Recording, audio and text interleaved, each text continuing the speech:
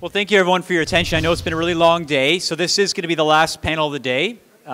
So I wanted to take a moment to introduce everyone, and I'm going to have them explain a little bit about why they're on the panel and what they're up to. So the first person, again, I'm not going to do this in order. I'm going to do it on the order I have here on my list, is introduce Robert Grant from Crown Sterling. Robert. Matt Loughran from Uulala. Eddie Lee from Pledgecamp. Frank from BurstIQ. Mayor Rosario from the Digital Ethics Lab at Oxford University. Nicholas Haan, there he is, Nicholas Haan from Singularity University, and Professor Ali Hassami, who's from the IEEE. Okay, so let's just do this. Everyone, I'd like everyone to kind of understand what you guys are actually up to before we start this larger conversation about emerging technologies. So Frank, why don't you take it away, because you're the end there. Have to make sure this on. So it's good I can only go by my first name. So everybody knows me now.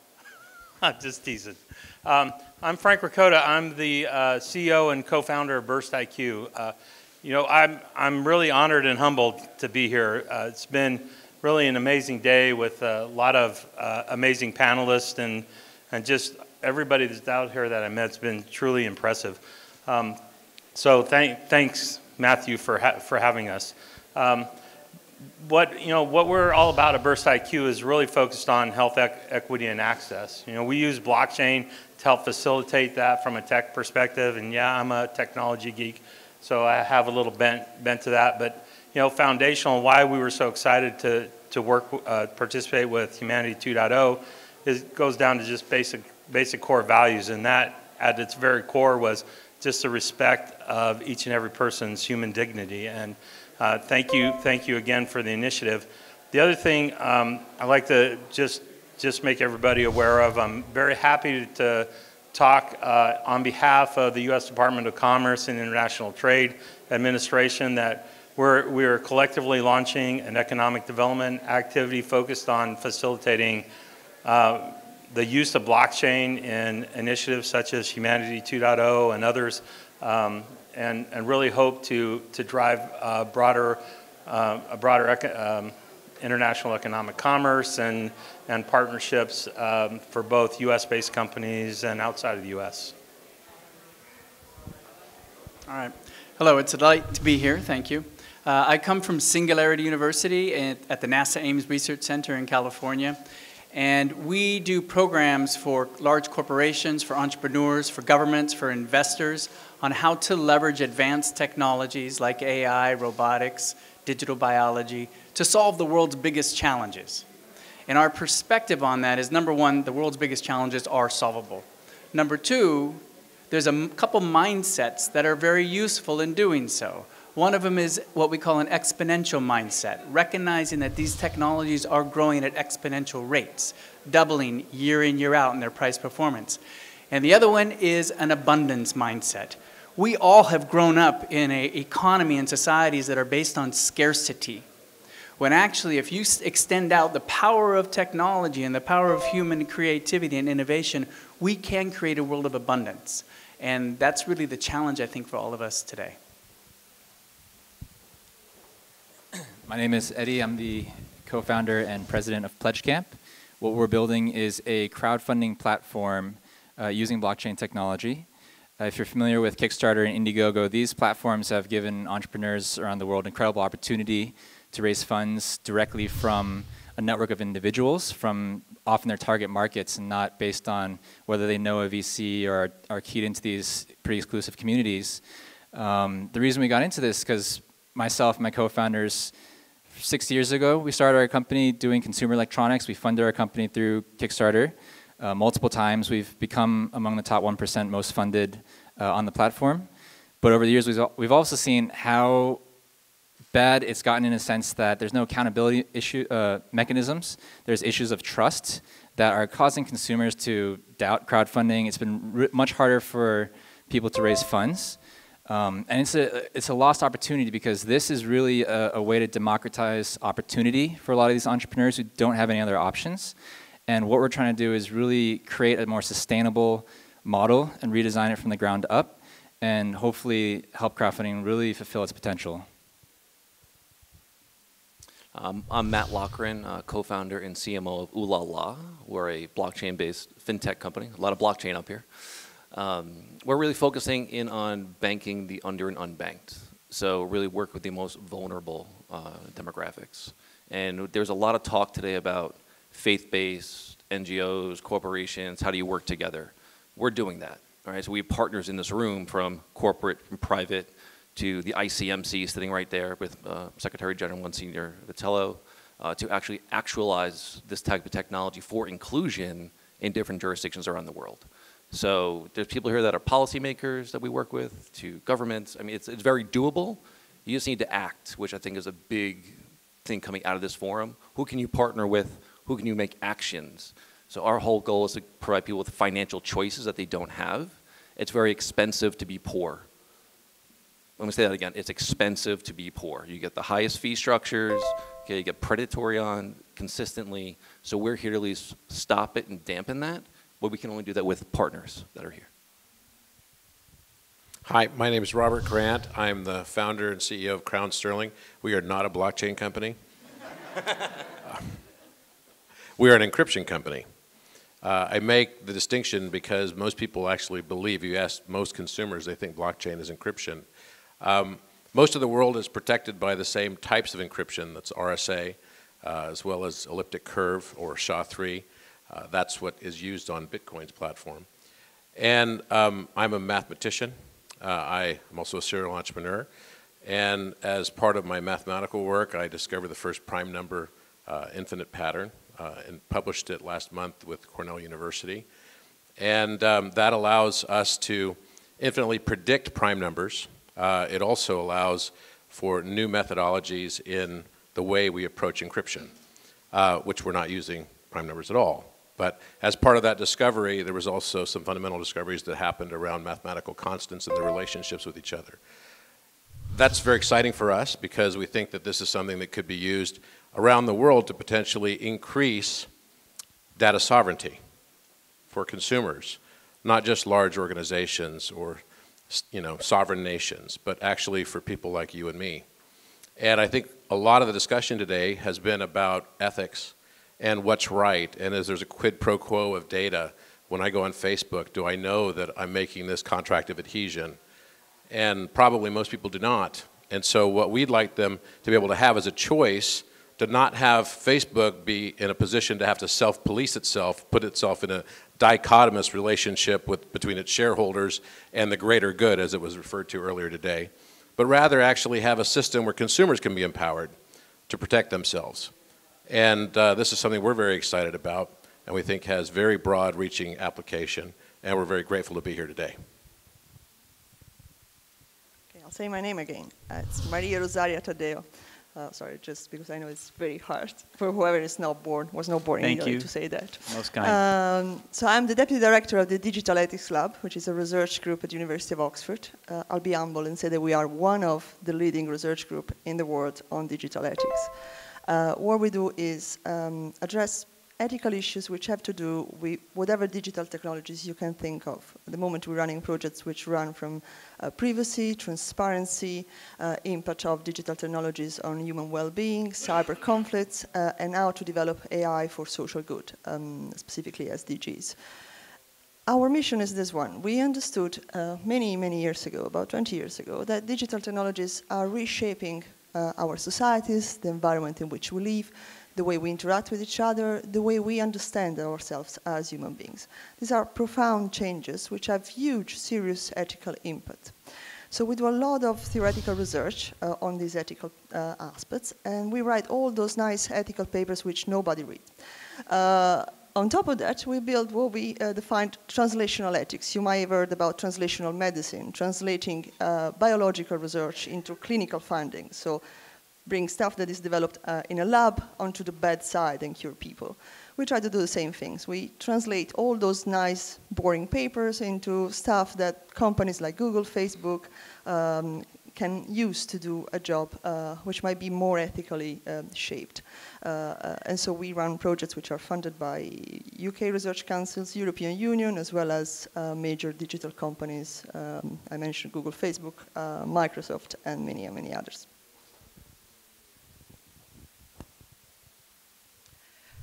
afternoon. I'm Ali Hassami. I'm presenting IEEE and the projects that I'm responsible for. I'm honored and grateful to be here to share the information. IEEE is the world's largest technical professional organization with edging towards 500,000 members globally. So after United Nations, probably that's the most representative professional technical organization. Similar to our hosts who have been gracious enough to take responsibility on behalf of the humanity and drive humanity too, IEEE also took it upon itself to drive a program called Ethically Aligned Design.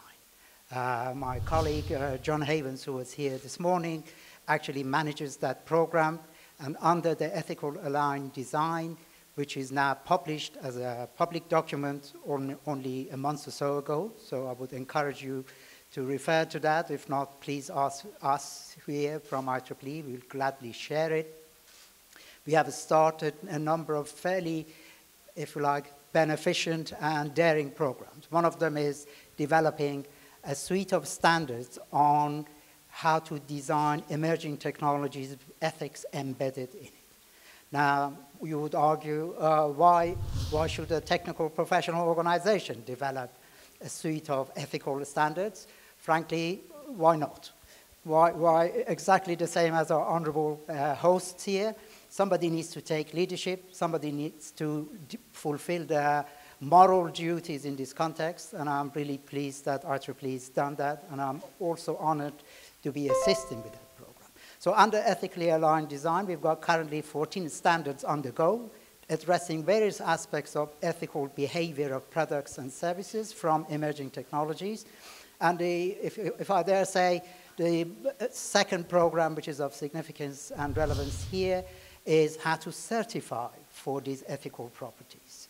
Again, that's a vacuum in the existing global marketplace, and because IEEE is a not-for-profit organization, is accepted the responsibility to develop a series of certification programs currently focused on transparency that we heard a lot in the previous panel. We all need transparency by institutions, by products, by decision makers. The second bit for certification is accountability and responsibility. And final bit is about algorithmic bias. Great. Well, I want to open it up now just for general conversation. So when you say emerging technology, I think people have one of two reactions, right? They either get really excited or they're terrified of the, what the kids are going to grow up like. So I want to ask each one of you. Now, obviously, for the companies that are in emerging tech, you guys obviously have a positive perspective on it, which is why you started your companies. But I'd like you to talk about what drove you into the emerging tech field, and how do you expect or hope it will actually add value to the human family. And second, I would like you to speak to someone who actually is afraid of emerging technologies, and say, how do you actually work through those fears yourselves? Frank, you want to start us off? Sure. Well, technology is really just an enabler. So when you look at it for technology's sake, just for technology's sake, it sometimes can become a useless pursuit. One of the things that attracted us to blockchain is not the technology itself, but really more the philosophy behind it, which is the empowerment of a person, and really extending the liberty of a person and giving them access, more universal access, and just kind of more social justice type access to goods and services such as payment systems, financial inclusion, health access. And the best technologies are those technologies you don't know are there. And we have a lot of talk around AI, but how many of us use a map app or use something like Siri or Hey Google to get a response through a voice response? You're starting to interact with some level of intelligence in the back end. So, my thing is that from a technology's perspective, we have to look at really enabling capabilities that allow us to address some of these problems in ways we couldn't, but have to make it so transparent that most people just don't even know it's there, and it just becomes part of their lives. Anyone else? So I'm drawn to technology in terms of its potential for us to completely redesign humanity and our relationship with each other and the planet for a more sustainable world. The recent IPCC report, if you caught a quote there, was incredibly powerful. These are the world's leading scientists who declared to be able to get on track by the year 2030, that's only 10, 12 years from now, it will require unprecedented transformation in all aspects of society. Raise your hand if you think we're actually going to be able to achieve that with our current trajectory. We won't.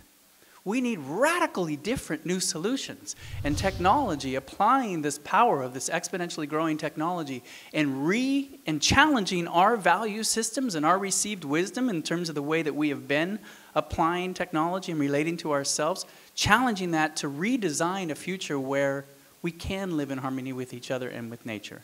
Because I would agree that climate change is one of our greatest challenges, but it's also our greatest opportunity to reshape humanity 2.0 so that we thrive amongst each others and in our planet. Let me ask a more provocative question here.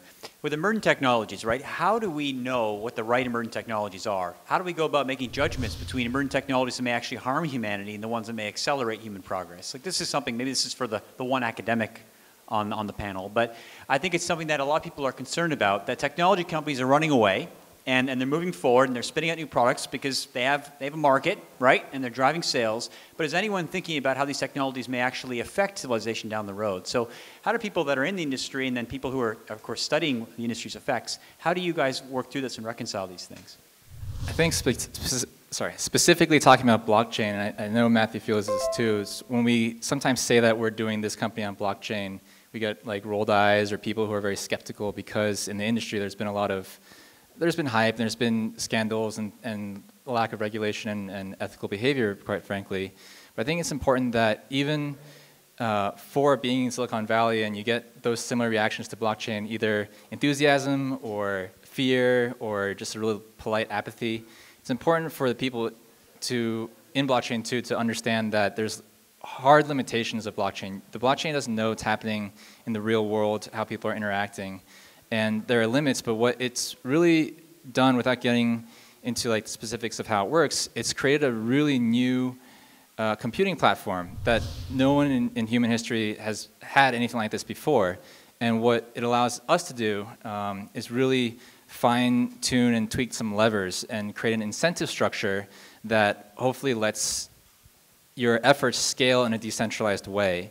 So instead of, again, like asking people to abide by rules, if you're a centralized platform and have a terms of service or something like that, you can create an incentive here with a token or this kind of contractual agreement that exists in software that really, again, is programmed by the humans, but if you know the limitations and you know that you can create a right incentive structure, that's really what we're trying to do, rather than just impose rules.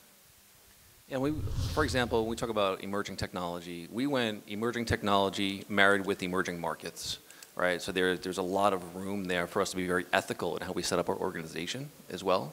So our primary market right now is Mexico, right? About 70% of the country is unbanked. Massive number, right? There's a lot of ways for us to build trust and transparency, which I heard a lot about today, but we do that with our blockchain as well. We're building people a financial identity that they can take with them around the globe. We're building them a new credit portfolio, if you will. They can qualify for microfinancing based on if they're even just sending their mother money, right? We're using small steps and increments to actually incentivize the right behavior. But how do you convince them that? How does the user, say in an emerging market, who I barely understand blockchain, and I've been listening to people talk about it for, anyways. It's simple. You don't tell them there's blockchain, all right? If I told you, that makes sense. It's really that simple. It just confuses them. Or anybody. If I told half this room about blockchain, you start rolling your eyes, like Eddie just said. This is like how the internet, right? You just turn on your phone and it works. You just care that it works. You don't care what's behind it and actually doing what he probably does from encryption. But but that's really the mentality. You have to make it simple for adoption by the end user. We're very much a base of the pyramid, bottom-up company to actually grab adoption. And again, one of the reasons that we do that is partners, right? Network effects, how do we get very fast adoption so everybody can share in that as well. Mayor Rosario, represent for academic community there. Okay, no pressure. No. So adoption by opacity makes me jump on the chair because we weren't told how the internet, we didn't tell people how the internet worked for the first 10, 15 years. Then everyone went ballistic when they realized, well, you're giving your data for free service and that's going to shape the way your credit score is defined and so on and so forth. So let's be careful on how we want to have trust and support adoption. On a more general sense, how do you know that an emerging technology is going to be good or bad? Well, you don't, because technology, and especially digital technology, is dual use. Everything, any object can be used for one purpose or the other. Digital is increasingly more so. Now, this is an important aspect, because we have to understand that to make sure that we design something which is going to be used more often for a good purpose than a bad purpose, you need an ethical thinking. Now, the previous panel was really encouraging from one side, but from the other made me also think, ethics is not just about do the right thing, be a good person. It's not about what you told when you were a child. Ethics is about funding trades-off, deciding when you're going to have a little bit less privacy so that you can have a bit more research in bioethical area, when you're going to have a bit more security and so less privacy again, or more transparency and then less easiness of adoption. It's a bunch of trades-off that require careful considerations, because those trades-off shape society, shape the environment in which we are. How you do that? There are methodologies. We call it ethical foresight. Understanding when you're going to design a specific artifact and you deploy it in a specific context, what are the risks and what are the opportunities? And the last thing I want to say is that ethics is not there to tell us what we should not be doing. It's not the mom who slaps on your wrist when you steal the candies from the jar. Ethics is also there to tell us what we absolutely should be doing, especially with these technologies. It's about what opportunities we should not be missing, because otherwise our children in 10, 15, 20 years, we're going to tell us, you knew how to cure cancer and you didn't? Why? You knew how to stop climate change and you didn't? Why? So many times, many companies to whom I talk, to which I talk, they tell me, well, actually, I'm not sure I'm going to do that thing because I'm not sure how it's going to pay back. And if it's problematic, then I'm investing money and risking reputation for something which is not bringing profit. So we need to understand what are the opportunities in which we want to invest, and that's why ethics is important. To round up, the fear that something might not be good should not stop emerging technology. It's the need to control how the emerging technologies actually behave in the real world, which will enable us to achieve the best of the technology and minimize the risks. On the question of knowing whether or not a technology will be good ultimately or bad. I'm reminded of the sort of story of when the atom was first split. And out of splitting the atom came, as a result, the potential for building a nuclear bomb. Now, when I discovered the prime number pattern, I was immediately approached by people that said, wow, now you can crack encryptions. And that was not what I was thinking. I thought, well, I was looking for the connection between gravity and electromagnetism, and that's how I discovered the prime number pattern. I found the constants in the language that connects the constants, like verbs in this language of mathematics, this universal language of mathematics. I never thought that this could cause potentially havoc in financial economies. But what we all have to realize is that in physics, Albert Einstein was very much of the belief, like many physicists are, that every action must have an equal opposite reaction. We cannot break such an equation. So that means any new technology that comes out must have, by definition, both good and bad consequence associated with it. We could talk about polio vaccinations. The greater good is that we get polio vaccinations, but we know that some people die every year because of polio vaccinations. Right now in Europe, we have a problem. Why? People don't want to get the measles vaccination. We have this problem also extending to the United States. The reason they don't want the vaccinations is because they don't believe the pharmaceutical companies or the health authorities have done the appropriate work to look at the cumulative effects of aluminium, which is used as a preservative. So now we have a measles outbreak in Europe and the United States. But is it better for the greater good, or is it better for your family? And in the questions of ethics, I see this all the time, whether it's related to politics or new technologies, it doesn't really matter. What people will justify is what they believe will benefit them. It took me a long time to realize that fact. It doesn't matter to me. You could have a great corporation like Google. You could have a great corporation like Apple. Google went as far as making it part of its credo to say, don't be evil.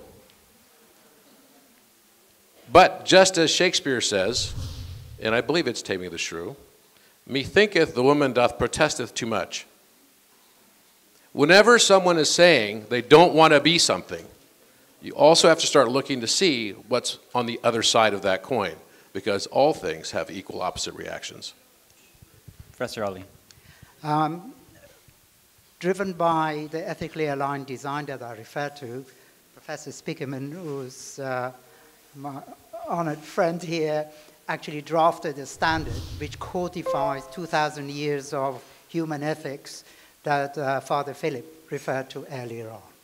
These three fundamental tenets of philosophy and ethics relate to virtue ethics that I've learned all from Sarah, relate to basically fundamental human values, virtue ethics from Aristotle, then we have duty ethics, or the ontological version, from from Immanuel Kant, and then we've got the consequentialism that comes from John Stuart Mill. Now, these three fundamental tenets help us to actually evaluate the impact of a technology based on, effectively, philosophical ethics. And on top of that, in the standard that we are developing, we are adding a fourth leg, and that is ethnic ethics, whether people have their own local values, do not fit this 2,000-year history of ethical development and philosophical development. So we are in the final stages of codifying, establishing social impact effectively, and encouraging businesses to go from shareholder value to social value. Right.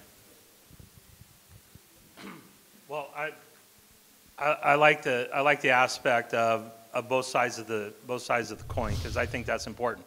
You know, throughout innovations throughout history, all the positive goods that's happened that's been a result of that in society, even through the Industrial Revolution, had a corresponding bad, which in some aspects was worker exploitation. It's the same in the digital space. There's a whole dimension of digital exploitation. You know, we went through all these evolutions of the internet where it was fundamentally been a winner take most, and we've seen some of the back end of that now where our data in many ways have been exploited for other benefit and even negative benefit for ourselves. Now dealing with health data. I mean, everybody says, oh, it'd be wonderful to have all our health profiles online. We have better quality interaction with our care providers, and I actually think a more personal interaction about who we are, because my personal belief that data is really the currency that changes the whole health economy.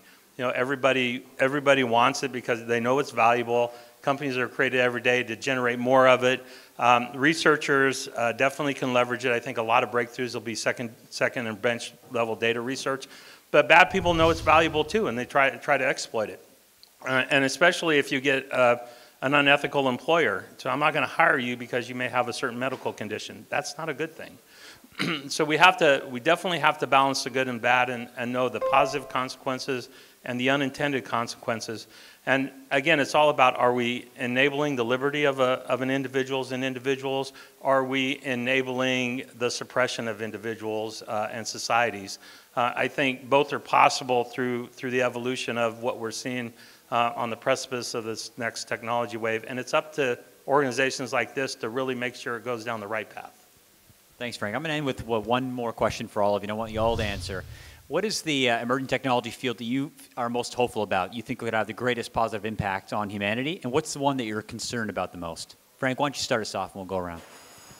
Well, okay, since blockchain dominates the panel, I like blockchain, not from a technology, but more from the philosophy and way of doing things, because you know the underlying culture in the community is really the empowerment of a person and a person's liberty. So I really like that. It has some downsides, obviously, and I think what's on the fence is this whole aspect of machine learning and artificial intelligence. I think can go either way.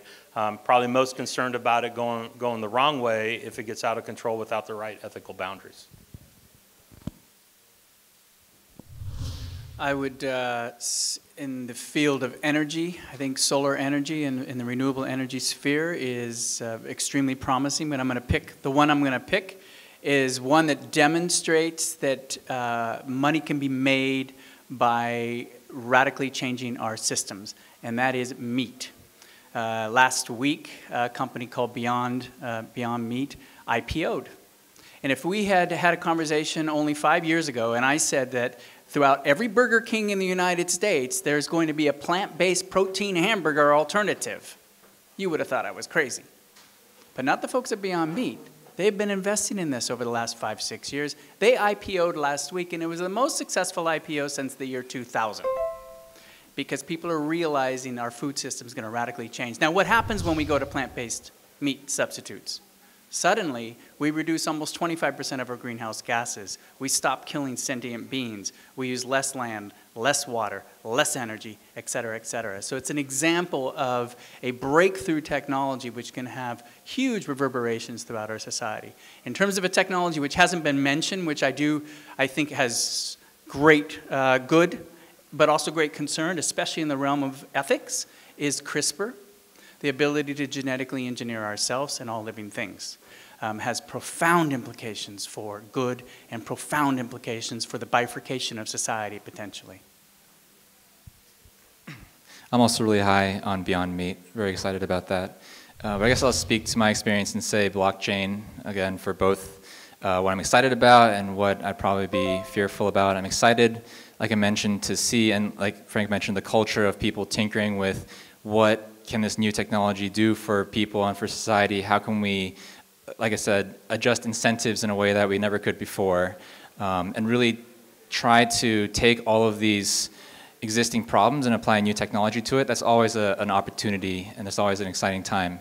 But the downside is, of course, and the flip side to the coin is that it's a little bit of a technology in search of a problem, a solution in search of a problem sometimes, and a lot of people are jumping on the hype train or straight up using it, the aspects of anonymity or permanence in negative ways. So it remains to be seen how much time it'll take for us to kind of work out the kinks and get to a place where people figure out what to do with it. But like any paradigm shift in a computing platform, I'm confident that we'll get there. So I think enough has been talked about blockchain, so I'll go a little bit differently. So what I'm looking forward to, I think a technology has the most potential is something around biometrics as well. We talk about blockchain and stuff for payment systems, but eventually that might be biometric.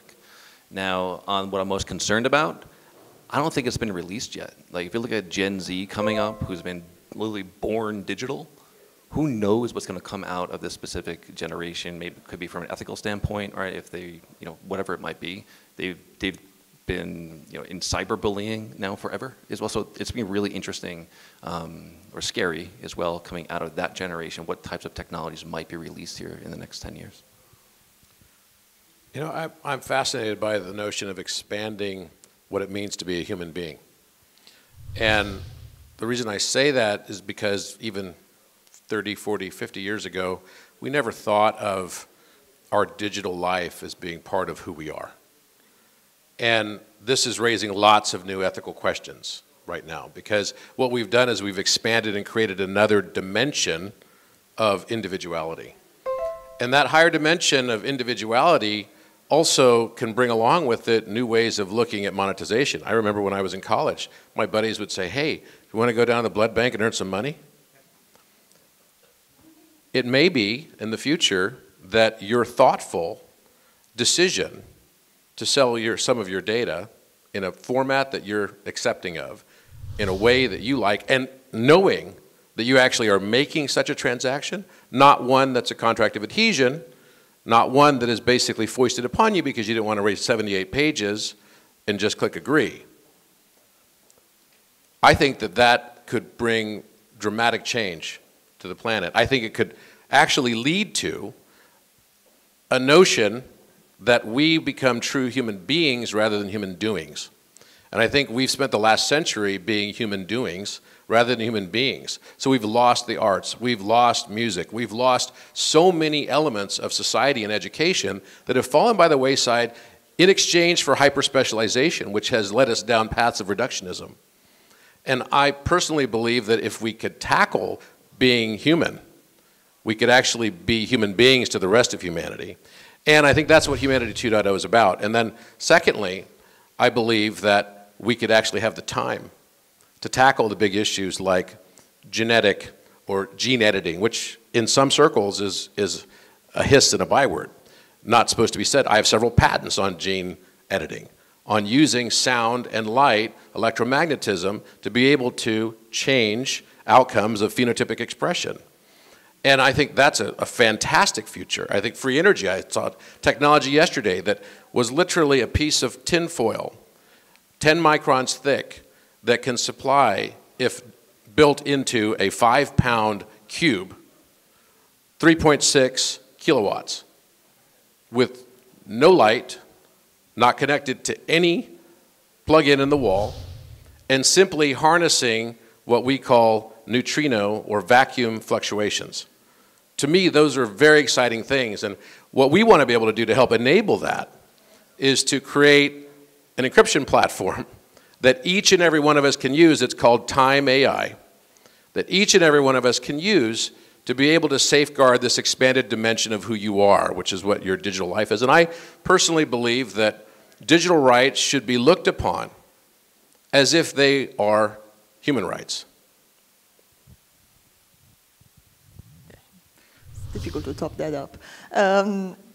So the answer is going to be AI, artificial intelligence, both for the great opportunities and the great risks. The great opportunities is building on what you just said, because AI has this great potential of free our time from tedious tasks, stuff we do not want to do, things which are dangerous. And that time can be dedicated to human flourishing. If this is the case, then we have to make sure that in a society where there are going to be more AI, and this is the trajectory where we are on, we need to make sure that that means more humanness in any possible sense. The risks that I see there are not any of those sci-fi singularity-related risks. If you read about that, just go do something else. It's no scientifically substantiated, but it's much more concrete one. AI can enable human wrongdoing. It can enable us, our biases, our prejudice, our superficialities. It makes it much easier to be a wrong or an evil person. And this is the risk that I see there. Without the right guardrails, AI can facilitate us going on to the wrong path rather than on the right path. So as ever, is a tool, and we have to make sure that we harness its value in the best possible ways. We have come 2,000 years of civilization, and if you look at the fabric of the legal protection that we've got in much of the world, is about preventing harm to people, physical harm to us. So long as we don't physically harm, but we can steal their data, we can profile them, we can commoditize them, we can sell them. So we need to make the transition to the next stage of humanity's enlightenment, and that is take social responsibility, respect each other's differences, and respect human values. In reality, I really don't have a favorite or fear about technology. I prefer to be upbeat about the value and virtues of human thinking and ingenuity, so long as value in terms of moral values are built in every consideration that we come to, whether it's nuclear power or future free energy comes out of neutrinos or blockchain. I don't have a favorite, and I don't think humanity has a favorite. But it needs to factor in the element of tolerance and social value and human value. And just to finish, frankly, one thing I haven't heard today, that's the word love, and that's not love in the poetic sense. This is the divine love. Ultimately, the founder of this institution here preached that love is what binds us together, what brings us humanity, not exploiting each other, not benefiting from each other's labor, from each other's data, from each other's profile, and selling it behind each other's back. So I hope that would dominate our future.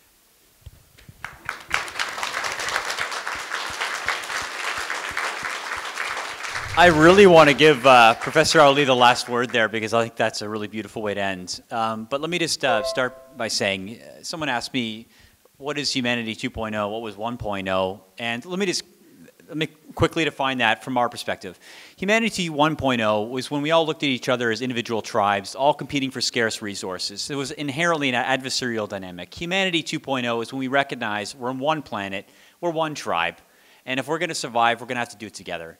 So one of the reasons why I want to talk about this is because this is emerging technologies in many ways is going to affect our future. And whether technology becomes a good thing which saves humanity, at least in some respects, or it kills us off, is, I think, dependent upon us. And that's why Project Vision, what Father Ezra talked about defining what human flourishing is, and then determining what the impediments are, is so important. Because if we don't have a roadmap or a sense of what we're trying to build together, then I don't think we're going to be able to achieve it. What you're seeing here is a foreshadowing of next year's panel, which is May 8th, 2020. And we hope you'll be able to come. And it's really looking at how can we apply emerging technologies to actually tackle or address very concrete problems. So trying to get very practical. The last thing I want to say, it's more of an announcement. I'm really excited to announce. Tomas, you're in the room? Okay. Now, okay. Uta, you can stand up then. So one of the things that we're honored to be working on is looking at a way to leverage the Catholic Church's building platform. And I think you all heard me mention it's pretty substantial. It's the largest building platform in the world.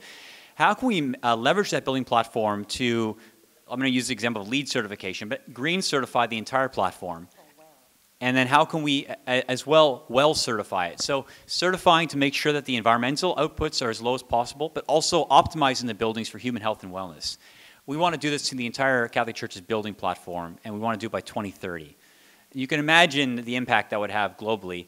This is not just about making a statement. This is also about providing models that other networks can follow. If we can get the Catholic health system globally to go green and go well, that provides them a competitive advantage, and we're hoping that will incentivize other health networks to follow suit. And we're looking to do this with parishes and with schools as well.